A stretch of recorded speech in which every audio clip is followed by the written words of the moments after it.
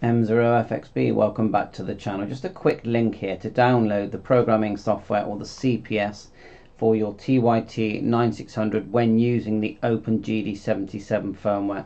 So it's just here on the left. It did come up as French, but then you just select English top right. Here where it says download, there are different versions. I've downloaded the top one here and it works fine with my device. So you just click download and it goes up to your, just show you up here, to your download section. Click it again, and then just make sure you can see what I'm doing. Double click. Yes, make sure you download the driver as well. I've already got this on here, that's why it's asking me to do that. But you know where the link is. I'll put the link in for the driver as well. Bye for now.